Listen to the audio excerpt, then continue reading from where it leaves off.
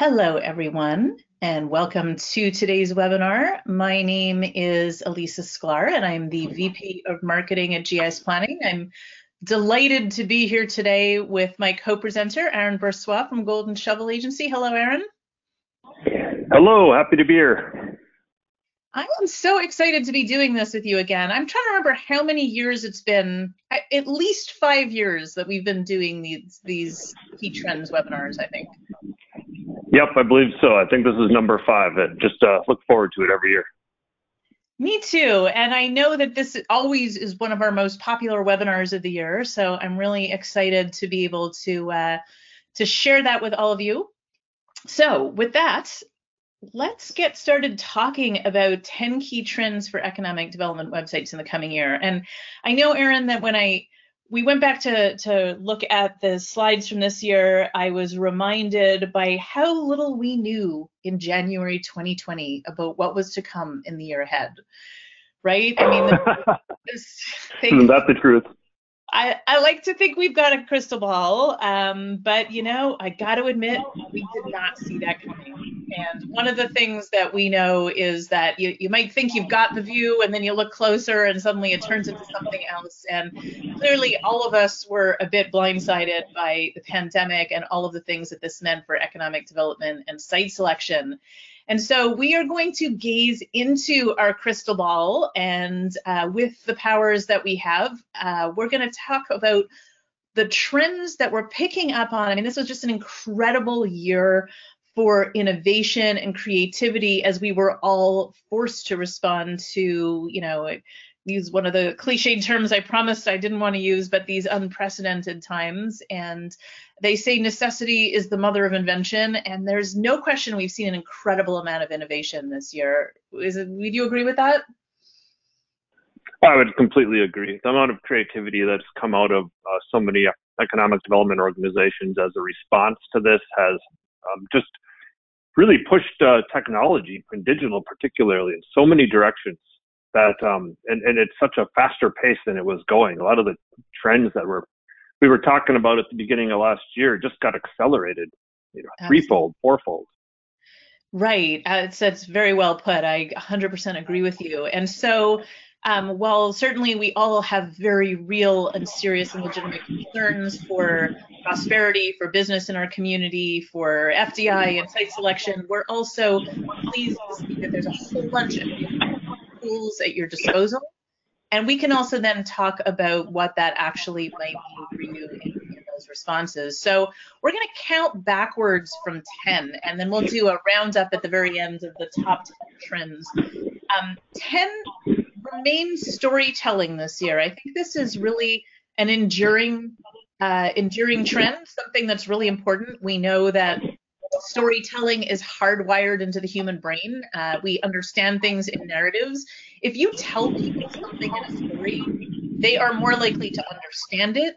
They're more likely to notice it and be struck by it, and they're more likely to remember it afterwards. So comprehension, resonance, and recall are definitely improved when we tell anything in a story format. And that's just because our brains evolved to think that way. So it shouldn't come as too much of a surprise. And we know that story is really the content when it comes to out-of-word marketing. I'll turn this over to you, Aaron, to talk a little bit about what makes a good story. Okay, one second. I heard there was a little bit of feedback, so I'm going to try to get around that. Can you hear me all right over there?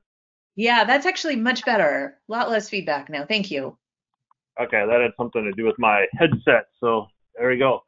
Well, great. Okay. Well, there's an awful lot of stuff to cover today, so let's just jump into it. And one of the things that we've been doing more than ever, and well, the funny thing is so many of these trends that we're going to talk about today all relate to different ways of telling a story, just like you were sharing. And for us, what makes a good story is success stories. We want to talk about success stories from our communities, but making them where the hero of the story is going to be relatable and aspirational to the person you're trying to talk to. So that means that the stories are going to be different depending on who you're speaking with. If you're speaking with the CEO of a company, then that hero is likely to be also the CEO of a company that might be in a similar industry and have been able to have some success there in your community. If it's a workforce attraction, which we'll also be speaking about today, that's a very different target audience, and your hero is going to be somebody who's really thriving in your community that relates to the people you're trying to attract. Excellent. Okay. And then I'll go to the next one. Let's see if I can, there you go. Here's just an example of one story that we had run a little while back now, but it was really, really successful. And this was when the Brady Industries brought a aluminum folding plant for doing aircrafts into Eastern Kentucky. Just an example of a story that if you're going to be talking to other aerospace companies, which was what the focus was of this particular article, a good example of a company that's growing and thriving and chose a region for all of the right benefits, but it's really designed to speak to people and that are owners and operators of companies that are related.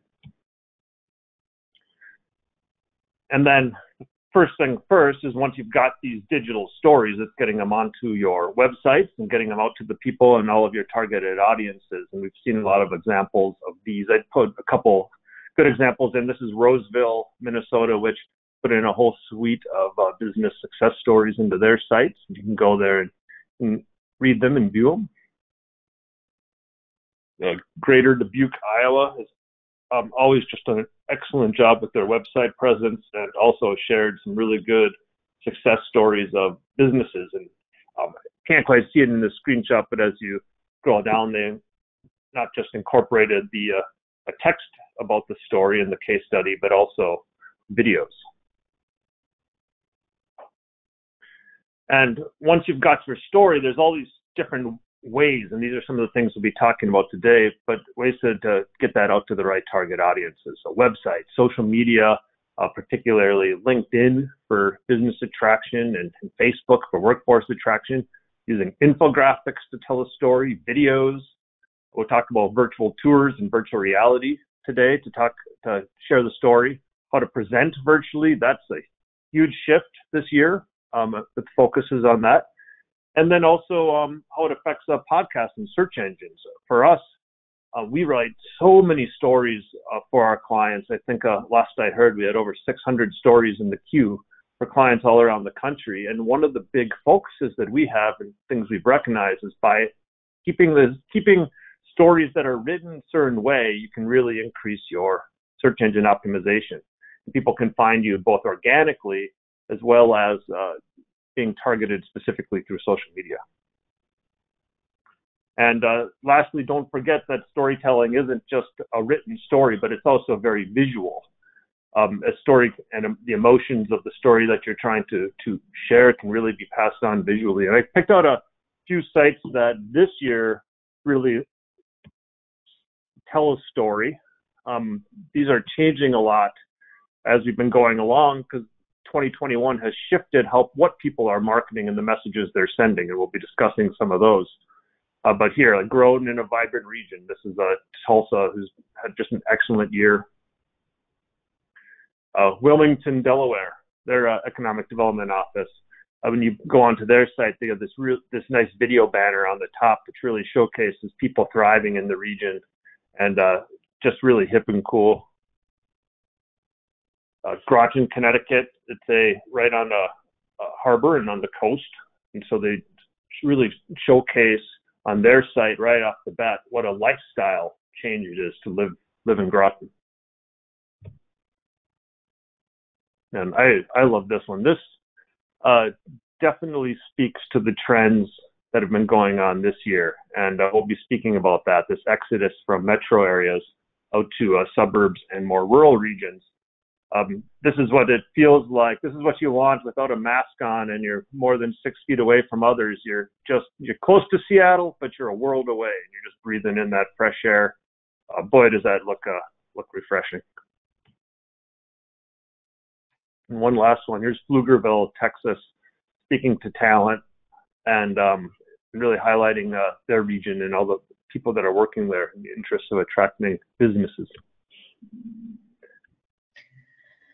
So I mean, you had some really compelling examples in those screenshots there, Erin, but there's no question that images are super powerful. And if you're going to be spending time with digital marketing, you really need to think about what those images look like.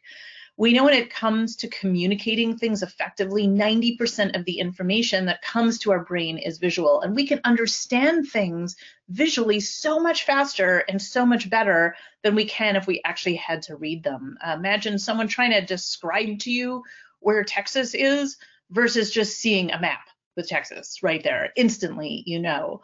And the average person is exposed to so much information every single day that anything we can do to cut through that clutter and cut through that noise and communicate effectively is absolutely critical. So only 1% of all that information is actually going to make it through to our brains. And we want to make sure that people not only notice it, but they also remember things. So presenting it in a visual format is really critical. And the example that I have here on the page is from our new Zoom business tool, which we debuted this April after the initial start of the pandemic. And this is a way to map out and help people filter, see, and find all the businesses in your community that are open, what their restrictions might mean. Is it curbside pick it up only? Is it contactless payment? Do they have a gift card program? If you're looking for a pharmacy or a animal medical clinic, then you can use the filters at the top to quickly and easily do that. So when it comes time to actually helping your local businesses survive and helping your local consumers connect with them, visually, this is so much more effective than just having a list of what those businesses might actually look like. So a great example right there. Another example of using data for storytelling here, this comes from the intelligence component microsite that we put together for Switzerland, and they gave us layers of all of their startup business angels, incubators, accelerators, VC funds, research institutes, anything that has to do with getting businesses started up and off the ground. And then we were able to map that for them. So clicking on any one of those squares will give you the information about that incubator or that VC organization or whatever that actually is. So it's about documenting in a visual format something that is really important for economic development everywhere.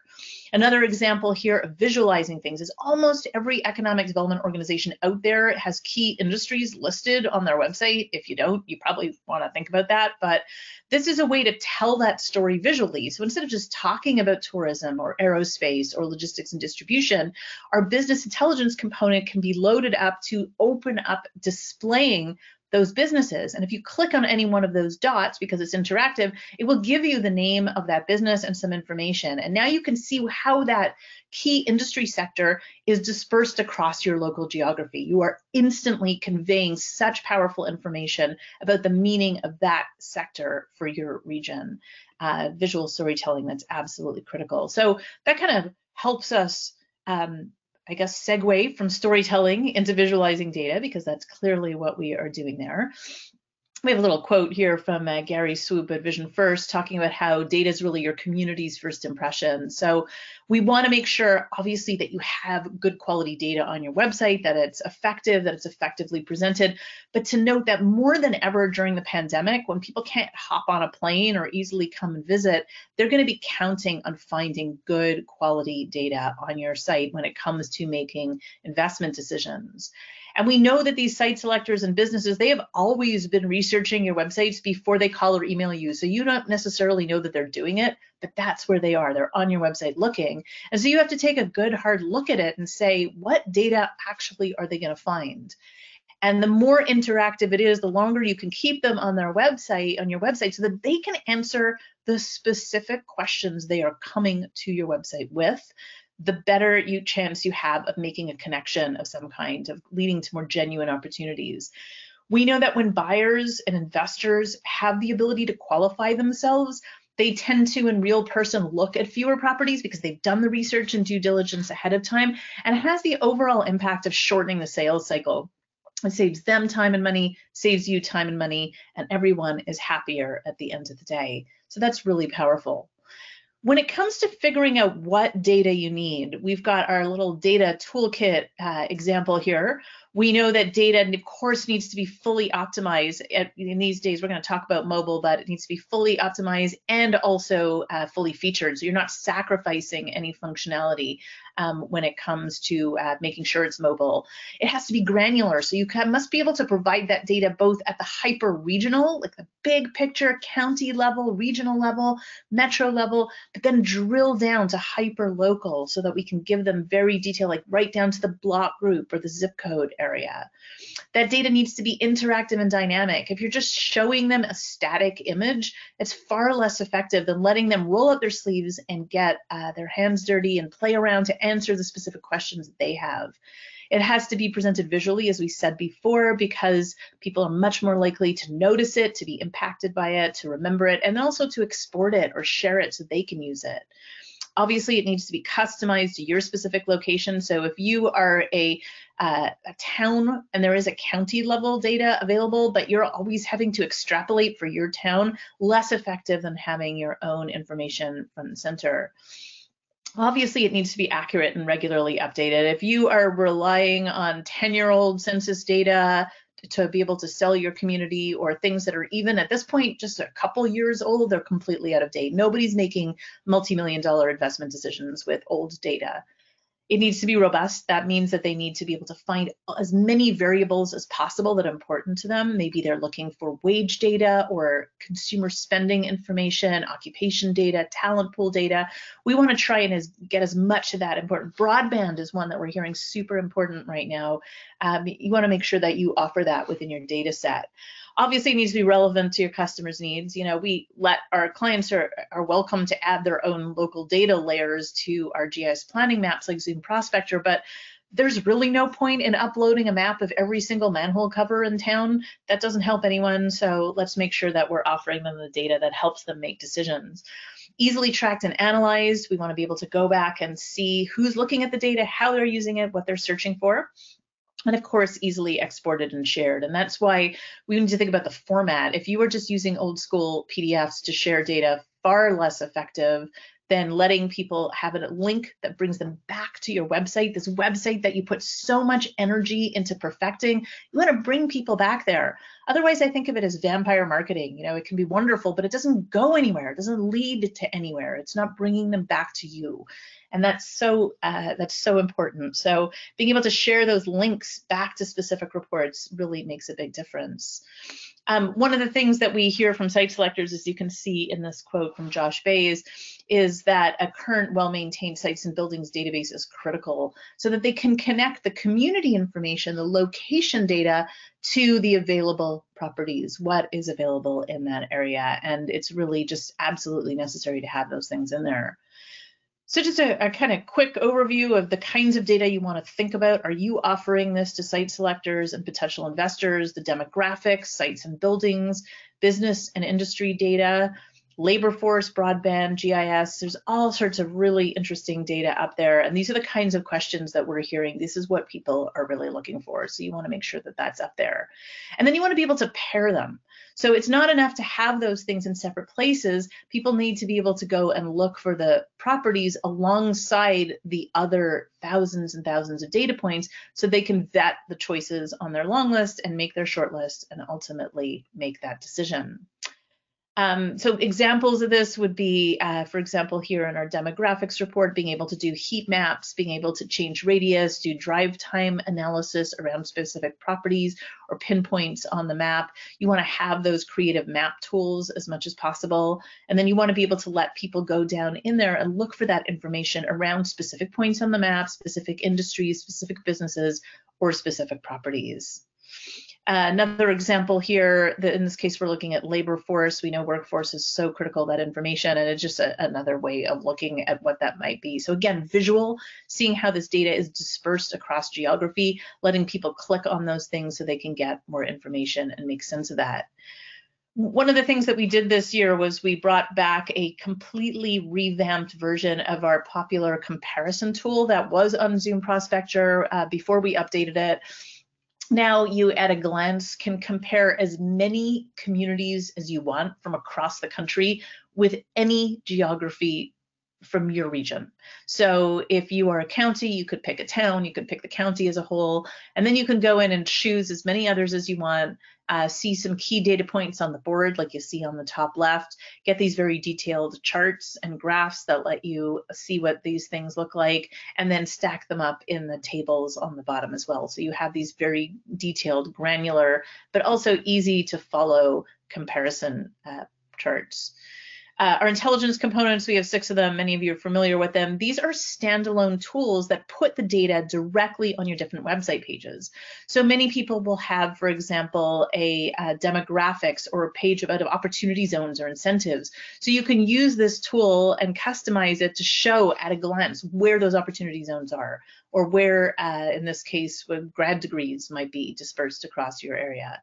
Our business intelligence component, and I showed you that example from Choctaw earlier, showing the key industry sector, but there's so much that you can do with this one to actually show anchor companies, industries, clusters. We can do custom clusters and let people understand what that means in your area. Demographics, again, you'll almost certainly have a demographics page in your website. Well, this tool can be added with a little bit of code that you paste into the page. It makes that page so much more valuable. We also know that it helps people find these pages because, of course, for SEO, these tools are really, really powerful. And it lets people, bring your bounce rates down because people are more likely to spend time there doing the research they need to answer the questions they have. The community comparison tool can also be used as a standalone tool, one of our intelligence components. The infographics tool, these are key data put into an infographic. It's basically a snapshot. You can, if you're a region, you can change the geography by clicking on the change at the very top there.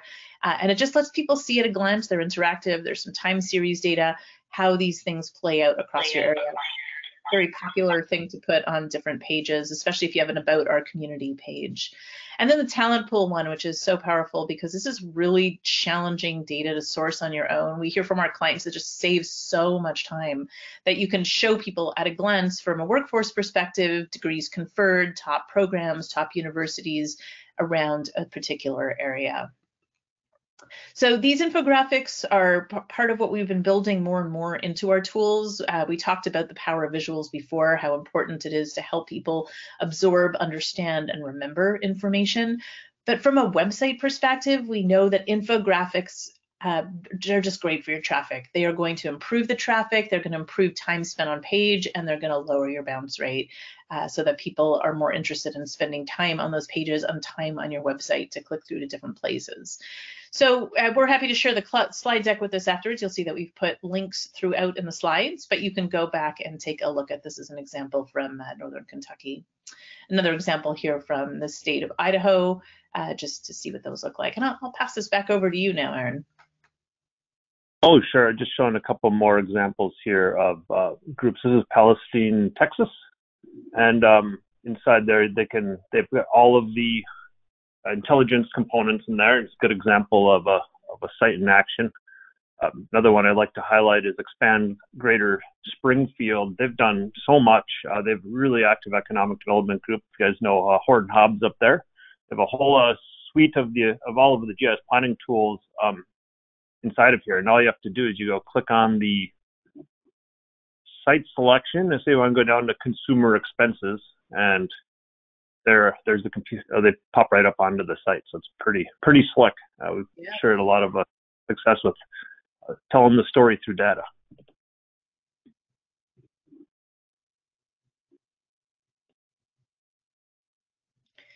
Oh, there we just got some other examples of what those tools look like. Again, we're telling the story of the advanced manufacturing cluster in a different area. And I guess that brings us over to number 8, which is mobile. Now, Aaron, I know you and I were chatting about this before. We were saying, like, do we still need to explain to people how important mobile is in this day and age? That would seem obvious, right? Yep. And yes, we still need to have this conversation, don't we? Because mobile isn't always something that we're seeing across the board. Your site has to be completely mobile responsive. But also when it comes to your data tools, you want to think about whether they're fully featured as well as mobile responsive, because we see some examples of data tools out there that you're sacrificing maps or you're not getting all of your reports. And that can be very frustrating to your end users. When I look at the analytics for all of our clients, we're saying that at least 40% of web traffic is coming from these mobile devices. So it's really, really critical that they're given a mobile responsive and fully featured example of what that might look like. If you aren't optimizing for mobile, because we surpassed that convergence point years ago, you're actually losing leads without actually even knowing it. Nobody's going to spend time hunting and trying to pinch and fill in little forms on a desktop site when they're using the tiny screen on their phone or their tablet. So that responsive design is just absolutely critical across the board. Example here from Irvine. Yeah, there's just a couple more examples. One thing that's nice about responsive design is you don't have to have multiple sites. You don't have to customize one site for mobile and one site for um, like a desktop or another one for a tablet. It can just adjust itself to present its, and that's been best practices for a few years. But like you noted, it's definitely worth mentioning. I saw some data on LinkedIn, and they're well over 60% of people are only using mobile or viewing their tool. Mm. Um, so it's just going more and more and more down that path. And so, yeah, I don't think we need to spend a ton of time on it. But if your sites aren't mobile friendly or the tools aren't mobile friendly, they're being missed by an awful lot of people. So just a Great. couple more examples. Okay, so that takes us over to lead generation. And as we said, lead generation and tracking, still super important. You need to, first of all, make sure that you're sending people to your site so that they're able to find you. I often say, because I work individually with all of our clients when we help them launch their tools, is these tools, websites are not in and for themselves magic bullets. We can do everything we can for SEO and help make sure that the design is fantastic, but ultimately it comes down to how much marketing we're doing of them, ongoing, persistent marketing that helps people find them. And we want to then make sure that we're tracking that, what actually is happening at the back end. So one of the things that we always ask our clients is, do you know what companies are visiting your website? It isn't enough to look solely at Google Analytics. Of course, you should be doing that, absolutely. And I'm sometimes surprised when I come across clients who just, they leave that to the website people. But, for all of us, we need to know what's happening when it comes to the website traffic. Then, of course, we have our Zoom prospector or economic development analytics. What properties are people viewing? What reports are they pulling? What communities are they viewing? And then finally, the reverse IP lookup. And I know this is something that you guys work with as well, Erin. We use lead forensics. We call it lead gen ID because we've coded it into our tools. But that helps Yep. people see what companies are on their website. And that's just a game changer, isn't it? Oh my gosh, yeah, so much. Brett, both of our systems use lead forensics behind the scenes, and before it was so you could see traffic, which was great. You could see what pages people were going to, but you didn't have any idea who it was that was going there.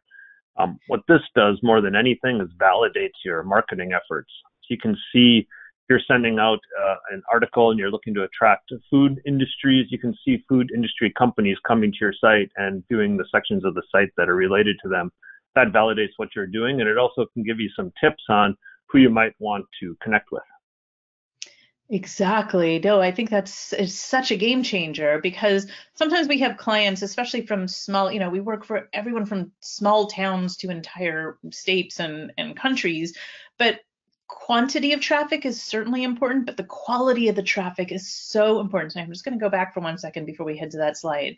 So you want to know actually what companies they are, where that company is located, because it will tell you the geography for that specific office, a little bit about them. You can assign it to one of your, let's say you have someone in your office who's in charge of working with life sciences or automotive or manufacturing, so that they get an email prompt every time that company comes back.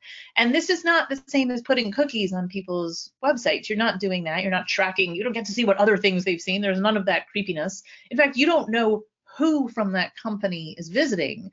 I would know that GIS planning is on our website, but I wouldn't know that it was Elisa from GIS planning. So you don't need to worry about the creepiness bit. And I usually tell our clients to follow up on it with a customer service approach and say, hey, I see someone from, your company has been spending time doing some research on our website. I just wanted to make sure you found everything you're looking for. Can I offer any assistance? Do you have any additional questions? And that tends to, you may not actually reach the person who was doing the research, but if it's important enough, they're gonna figure that out. So I think quite a valuable thing to do. Did you want to speak a little bit about inbound? Yeah, I'm not going to spend a lot of time on inbound, but I want to talk just briefly about it because it's made a big difference this year. It's one of those digital strategies which has been quite effective, and we've been using it with an awful lot of clients. The idea behind inbound is instead of just putting content out in articles and hoping that people are going to find it, it's about providing value to the prospects so that they want more information. That they're going to come back. And then once you know that they're interested in something, being able to nurture that relationship. So you're not just getting traffic, but nurturing that into leads. And go to the next slide.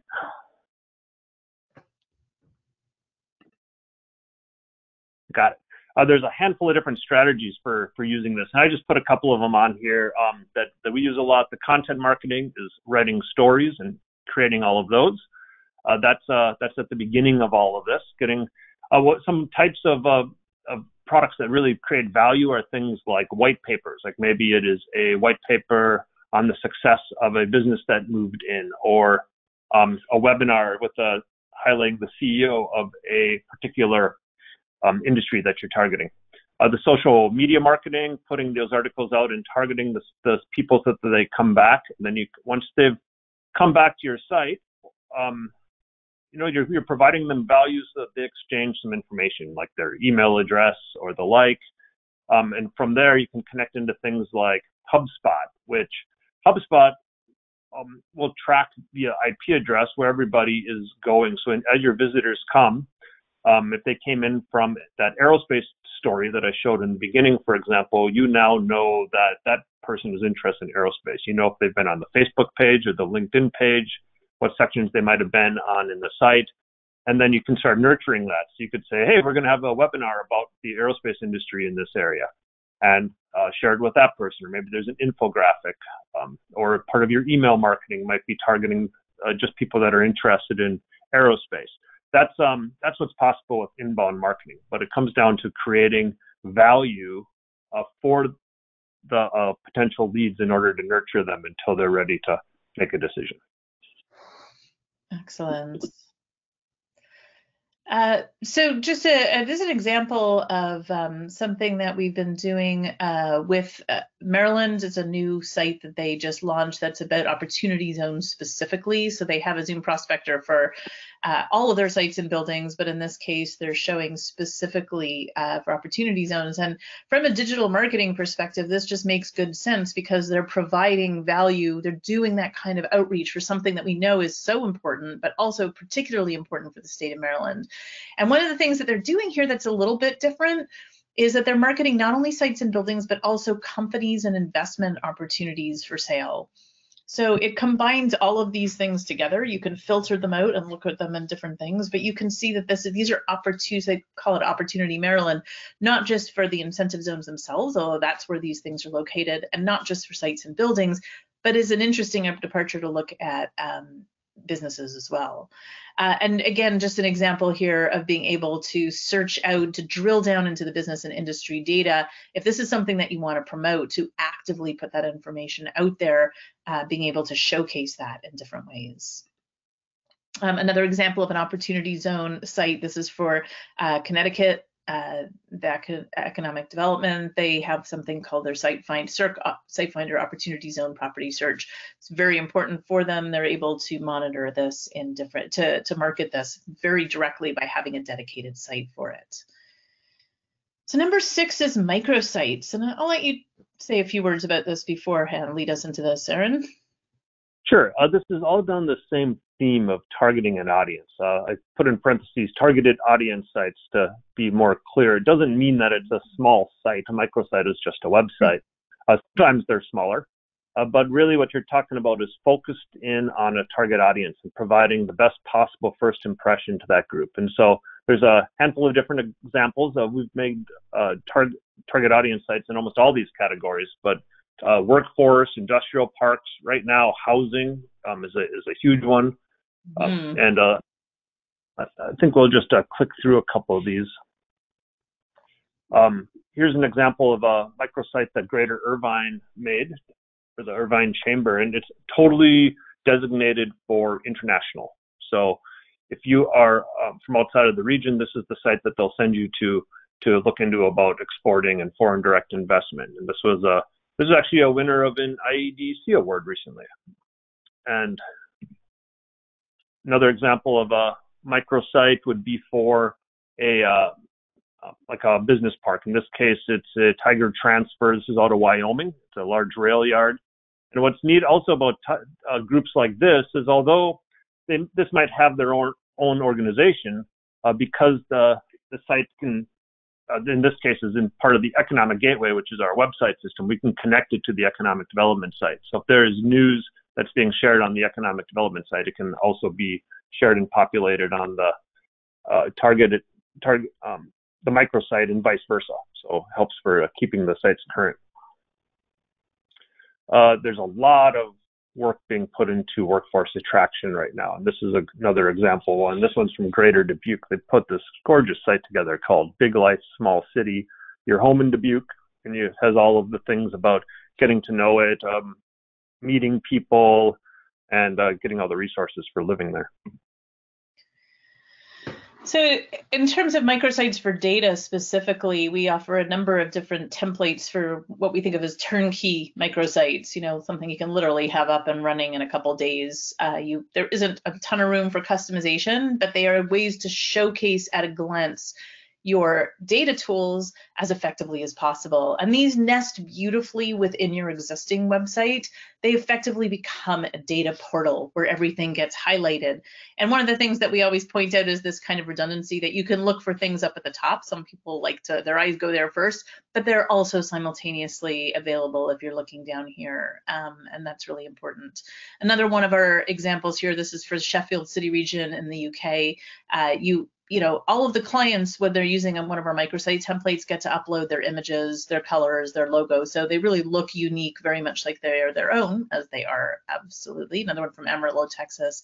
But they're very effective, they're very inexpensive, and they can be up and running in a couple of days. Aaron, this is a really exciting one. I'm excited to learn more about geo-personalization. Yeah, this is something that's brand new as far as it's the depth of the ability to geo-personalize something, and it's also down the same path. In the same way that you might make a microsite for a targeted audience, it's about getting a lot more bang for your buck out of your website. And so right now, our economic development websites look an awful lot like this. They wear an awful lot of hats. So let's say you're in Texas, and your community there, and your website is something like all these different audiences it's trying to talk to about new companies for foreign direct investment. You got entrepreneurs, you got your local stakeholders that are watching, you have all your local businesses now more than ever that are interested in support, and people that are you're also trying to create jobs and attract the workforce. That's an awful lot of stuff for making a really good first impression to all of them.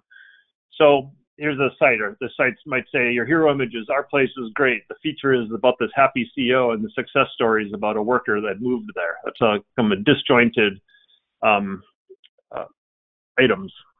But with geo personalization, what if you knew that your traffic was coming from California? Well, if that's the case, you would want to, like, if all your traffic came from California, wouldn't you want your website to look different? Because you wouldn't necessarily be talking about everything that you would normally. So in this case, I want to have stuff that's about attracting new companies, attracting entrepreneurs, attracting talent. Those are all strategies to apply to people that might be looking in from California. And I'd like my website to have a hero image about California business moves to town, or the feature is your top place to work, or I loved moving here from California as a success story about a business that moved, which has been happening quite a bit recently. This is what geo-personalization does. It changes your website first impression and content based on where the people are coming from. If you know that the traffic's coming from Europe, why would you have stuff about, helping, say, entrepreneurs or doing workforce training or some of that? I mean, yes, that might be relevant, but really, someone's looking from Europe, you're looking at foreign direct investment and attracting those companies into the area. And so wouldn't it be better that that company is going to see about a success story about another business that had an easy transition from Europe, or why location's a great U.S. location. That's going to speak more to audience from Europe. And then on the flip side, what if you know that the traffic is inside your community or within a 40-minute radius or something of that sort? Then you don't need the foreign direct investment stuff. In fact, your local businesses want to see stuff about how you support them.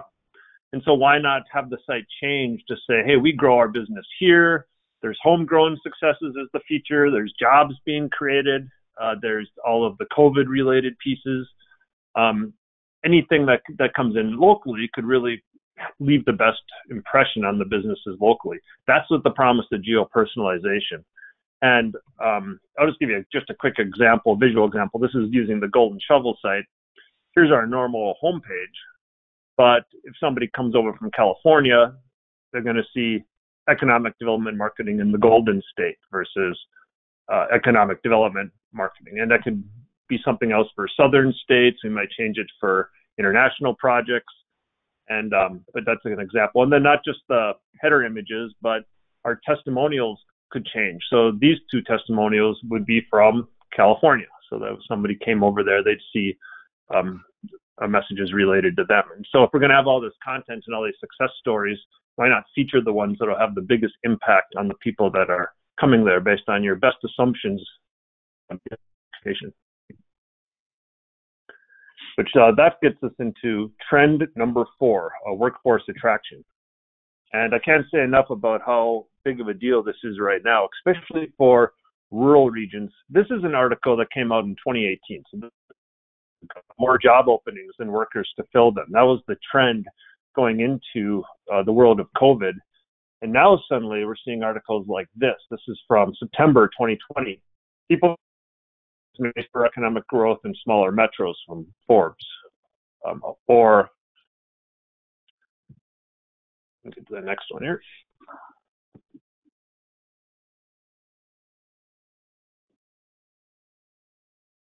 Seven reasons why 2021 will be even bigger and better for remote workers. So there's this massive shift that COVID has forced upon us all, which has put us in some really interesting situations. Now suddenly people are working from home. Suddenly remote working is becoming a norm. And that's made one of the largest migrations of people, which is really focusing on that people are looking for a better quality of life. They're looking for more space. They're looking for these rural regions and these suburbs. And it's a great opportunity for medium and smaller sized communities to really attract them and to put their messages out forward. The big issues right now for attracting remote workers is you need to have broadband, you need to have housing, and you have to have a great quality of life and a good cost of living. And that really sits to the benefit of an awful lot of rural and mid-sized regions. So here's just a few examples of people that have been building sites just dedicated to attracting workforce. This is the Good Life, which is the Region 5 in Minnesota. And if you go into that site, they've got some really nice success stories of different types of businesses and different types of people they're highlighting that add to the quality of life of the region. There's York County Development Corporation, which put together a whole site and an entire campaign all around attracting talent there. There's the Greater Yankton Living. This is Yankton, South Dakota. They have an incredibly active community around their workforce attraction. This whole site's designed to help people get into the region and experience it. I want to highlight just a couple things inside this site. First of all, they have a lot of success stories of talent that's thriving there. These are the aspirational stories where the heroes are the people that are doing great. There's videos as part of those success stories, being able to go in there and learn more and see those people speak, see some photos and hear their story. They have a whole directory in here of volunteer opportunities in their region, especially if you have trailing spouses or a lot of the younger generations that are moving back into communities are engaging the community in different ways than the older generations did, and having volunteer opportunities shows them how they can get involved. Some of their creative approaches include the every March they do 31 under 31. And so they have a person that they highlight that's thriving in their region each day of that month. And what's so neat about this is not only are you highlighting somebody that's thriving, but that creates a piece of content that then those people can share through Facebook and with their friends and their families, and sends that message out. And you start attracting talent that's that they're aspirational to. What a great way to celebrate people in your community and get them all talking. And if you look at their Facebook page, and right now they're at, as of yesterday, 19,530 followers. It gives you an idea. Just if they have a message to share about what's great, it gets to 19,530 people. And that's an asset that they've built up over many years as they've been working on this and just staying consistent. All right, back to you, Alicia. Yeah, wow, those are some great numbers. That's super exciting. Just example things that we're seeing in terms of workforce is the ability to feature and include that data in any of the tools so that when people are doing that analysis, they have it handy and they can combine it with the other things that they're looking at. So talent pool is one of the ones that we always come back to. We know how popular they are, especially to teams for internal use, but also for investors looking for that information. And of course, we can add, if you're an MC subscriber, Shmura Jobs EQ, we have FDI markets and benchmarks, so you can add 7 years of foreign direct investment data by country, by sector, by jobs, by amount of investment. Any other local data that you might actually have that you want to put in there, then we can definitely build that in. So that is really valuable when it comes to looking at that workforce information, being able to provide that to investors. Another example that you can see is wage data, workforce data specifically. In this case, we're looking at Charlotte Regional, and you've got those links up on the top if you want to take a look and see how that plays out. Again, super visual, super clear, and letting people make their own choices about what they're choosing to research and analyze. An example here from Florida Power and Light's FDI data, so that you can filter it out, you can map it out, and then you can share that by clicking on share in a variety of formats on social media, in email, or with a unique share link that brings people back to the website. That's so important. You don't want that static data reports. It's often not really that useful. I often say we get our best ideas from our clients, and there's a couple of examples. This is Lansing up in Michigan. What they've done is layered in local data, in this case success stories, and they put that far up on top, but it's also a map layer. So you can click on those and get those stories built right into the map itself, so people can see a lot more interesting information in terms of storytelling about what's happening in the community and building it right into the tool. I love that. I think it's so clever. Another really interesting way we're doing that with local data, in this case Greater Sacramento, is that you can search co-working spaces. We know, especially before the pandemic, how important that is. I expect once things return to our new normal, we will see a return to co-working spaces, especially as new entrepreneurs, startups, and smaller businesses seek places that they can situate themselves. I think some people may get tired of working from home at some point. That brings us to number 3. I mean, there's no question, Aaron, I'm sure you'll agree that one of the things we're hearing from economic developers all over the world, even if they're normally focused on foreign direct investment, is how their attention has turned to business retention and support. Everyone wants to do everything they can to support their local businesses. So one of the things we did when we heard back in March, and when everything first struck, our clients were saying how important this was to them, is we very quickly turned around our Zoom business tool, which I spoke about a little bit at the beginning. We provide this without any charge at all to our existing clients, so there's no additional charge for them. Businesses can add themselves by clicking the Add a Business on the top right.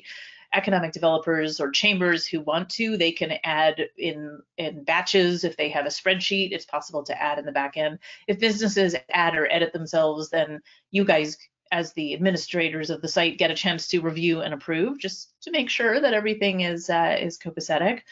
And then we get to see these businesses promoting themselves. So as a consumer, I know that I will often choose to spend my money locally these days rather than going to faceless online providers that transcend my community boundaries. I want to keep the shops on our main street open. So this helps me find them. An example here from Fayette, Georgia. I think they've done a really beautiful job with the images that they've put in there. So all of these are businesses that are open. You could click on open business up here at the top and filter it out to find what you're looking for. There's other kind of filters in there that you can look for as well. So really powerful way. It's very inexpensive. If you aren't a GIS planning client, very inexpensive to add this as well. If you are a client, then this comes with your Zoom Prospector tool if you want to use it. And we're seeing actually that those kinds of things are going to be popular after COVID as well, because this gives you a listing literally of the businesses in your community, a way to build that rapport with them, to help keep them front and center on your website, but also to help connect people to them. So I think this is something that we're likely to see persist after the pandemic ends. And I know Yeah, that and COVID data and information has been really popular for your clients as well, right? Everyone wants to provide resources. yeah. I mean, every single economic developer called to action when the pandemic started saved the jobs of their local businesses. And although there was certainly a lot of BR&E strategies across the board, there should be. Most economic development organizations weren't in a real position to help all of the businesses, especially all the small businesses. There's rarely enough manpower to be able to hit them all, and so that's put a strong focus on utilizing the websites to be that asset and that resource. This Ramsey County, Minnesota, that covers the St. Paul, the city of St. Paul, Minnesota, they put together a really excellent COVID-19 resources page that's expanded into. They have a full incentives directory that can communicate with all the incentives for the region and communication with the workforce.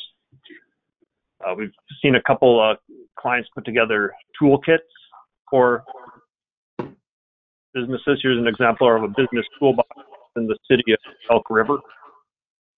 And then also utilizing, just in order to get to and reach to so many more of these small businesses, being able to put in tools that allow them to use the website as themselves. And this is an example of Size Up, where they put all sorts of data analytics inside of here, where a small business can go, instead of basically being able to put in their, like, what their revenue proceeds will be, they can find out what the traffic is on the roads, they can get information on where they should locate their business, and it gives them all sorts of data that previously was only really available to the larger consultancies. And now they can use it through the economic development organizations that support. And these kinds of digital tools have been really powerful in supporting small.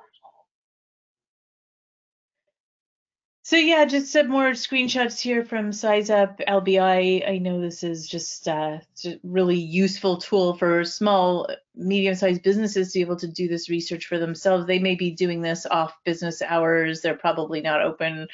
They're probably doing the work when you're no longer open, and being able to feature this data front and center for them is just absolutely invaluable. They cannot pay for outside consulting, and this can often make the difference between whether they can stay open or not. So it's a really example. I encourage you to check out the TriDeck example on the upper right when we share the slide deck with you. So Aaron, this brings us to number 2, video and VR. We just cannot say enough about how important video is. Always important, but just critical this year. Absolutely, especially in that storytelling. I mean, we're at a situation where people can't visit places in person, and having all the assets that video brings to the table, being able to incorporate sound, story, visuals all together has been a big focus. And for us particularly, we've really been focusing on some of the virtual reality and the spherical videos. What's neat about those is being able to go into a site and actually look around all around you. And I can give you a little example of that.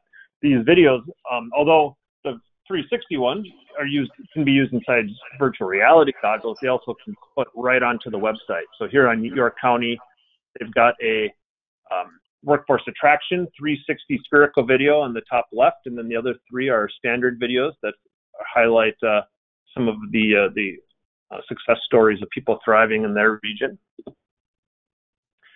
And one of the neat things about the VR is that it actually tricks your brain into this feeling like you're visiting or standing there. And our focus thus far has been mainly on familiarization tours and site tours. Now we're doing a lot more workforce attraction related pieces, but especially since there's been such limited travel, this is a way to give people that feeling of standing in a place when they can't physically be there. And before we were using these a lot to the trade shows, people could bring them to the trade shows, but with those being scaled back, now they're more often either viewing them online or sending goggles to site consultants or business prospects in order to be able to view it. And I don't know if you have, I could give a really quick demonstration. I know we're running out of time a little bit. Do you think we have time for a few minute video, or should we keep going, Elise? I don't want to take up too I much think time. we can show a few minutes of the video. I can play that on here, I believe, if you'd like me to show it. Okay, sure, sounds good. Maybe we'll just do some of the beginning of it. Wanted to give a little bit of example of what the spherical video looks like.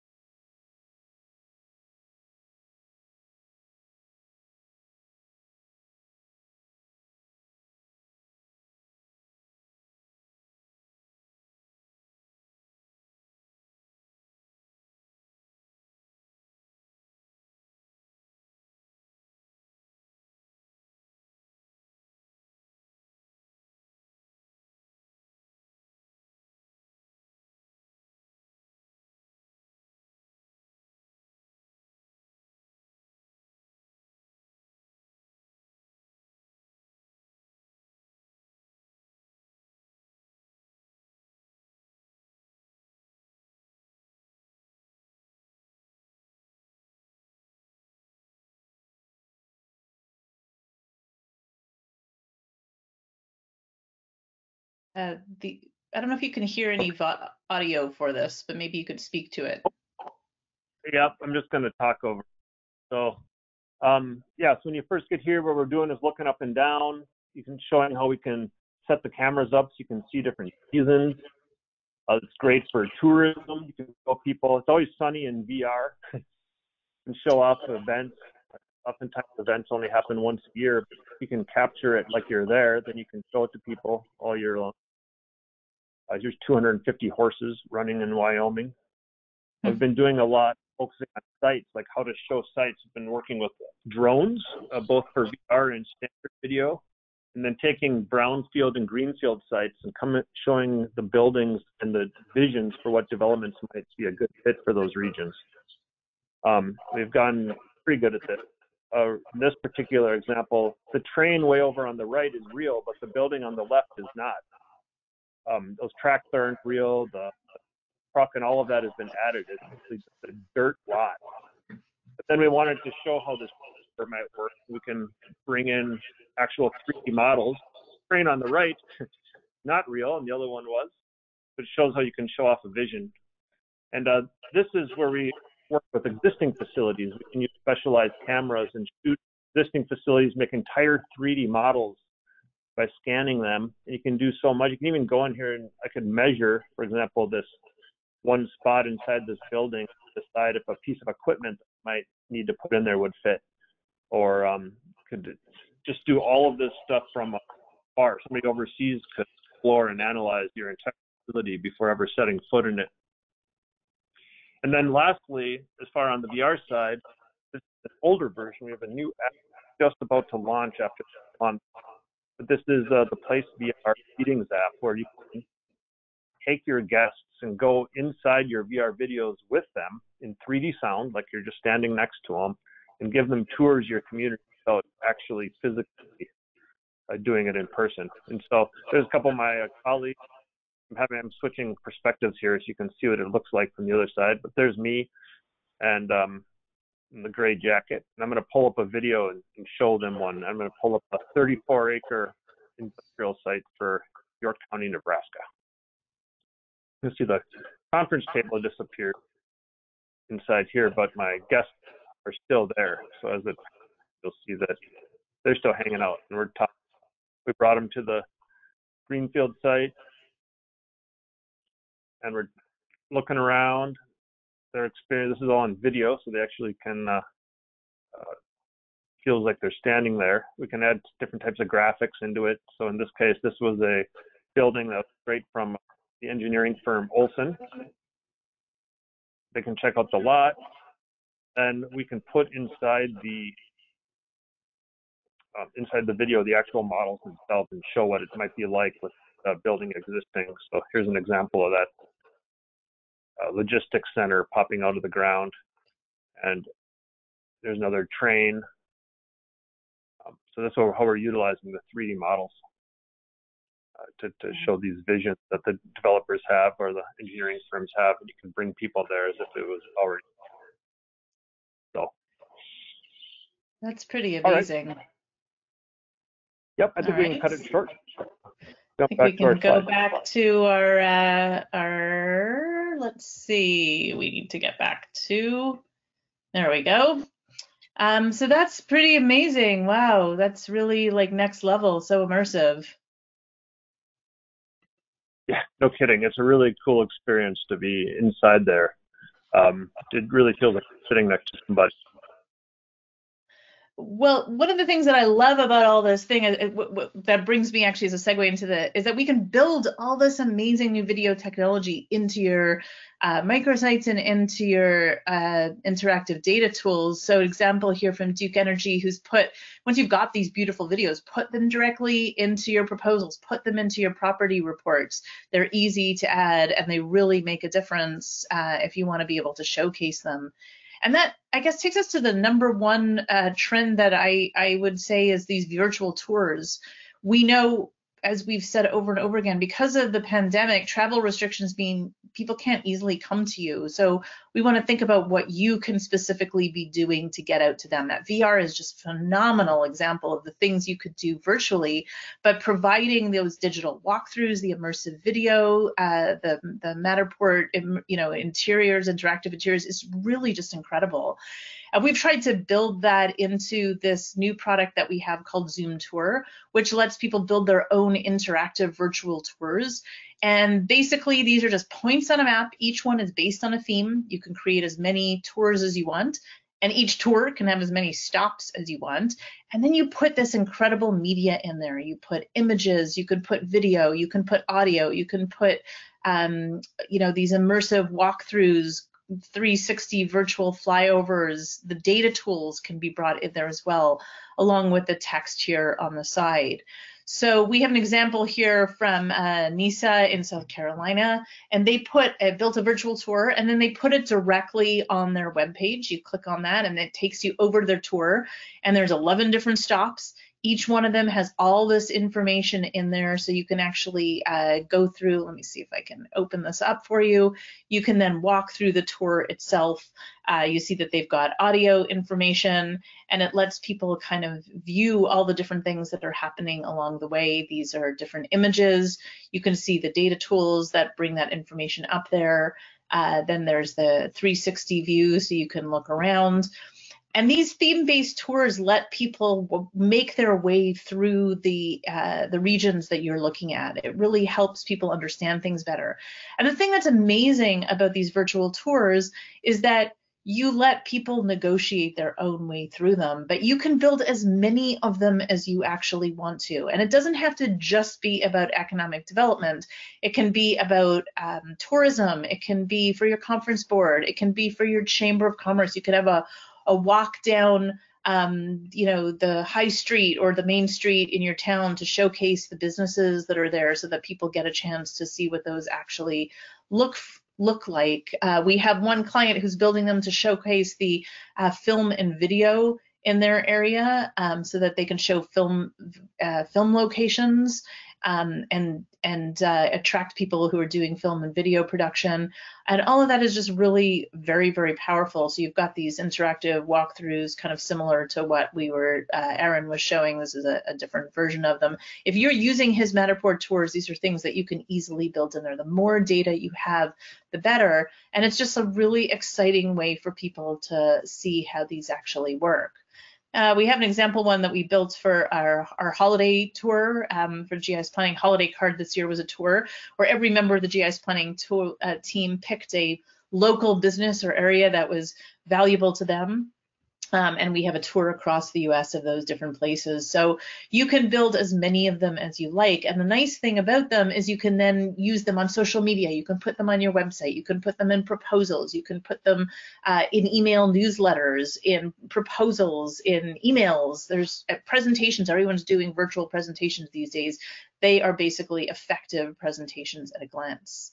And then the last part of the virtual tour piece that was really important this year is that we made 360-degree virtual tours automatically added for every single property for every single client who was using Zoom Prospector. You can see an example here in Miami. So the virtual tour basically gives you a Google Earth flyover, so you can see exactly what that looks like. But we also give people the ability to add their own custom tours. If you are using technology like the one Aaron was just talking about to produce immersive videos or interactive interior walkthroughs, that's fantastic. Maybe you have 3D architectural renderings or drone video or animations.